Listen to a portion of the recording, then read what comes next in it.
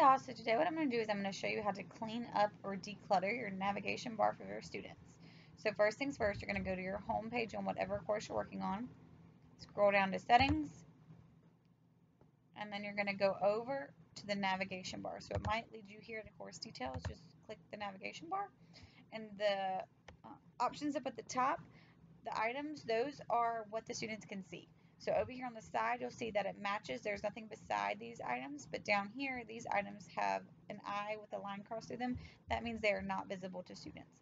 And I only want the home page, the announcements, the modules, and the grades to be visible. So in order to do that, I'm just going to slide everything else down here. Then you're going to scroll down and click save. Now when you first do this in your Canvas course, most of the items are going to be up here visible to students. You probably want to put the majority down here because you don't want them to be able to click on all of your assignments, all of your pages, and see all that material. They can easily become overwhelmed.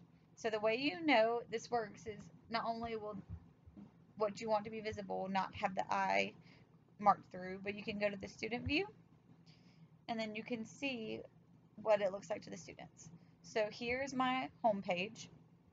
Even though I don't have pages up here for the students to look at, all of the pages, I still have my buttons linked to certain pages down here. So for example, Meet Your Teacher is linked to a Meet the Teacher page, and there it is.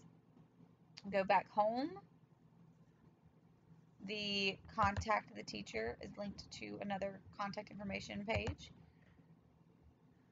And then I have a module linked for each week. So if I want the students to click on that, they can click on that.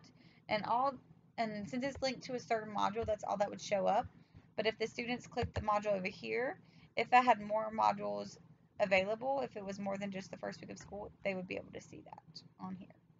All right, guys, let me know if you have any questions. Good luck.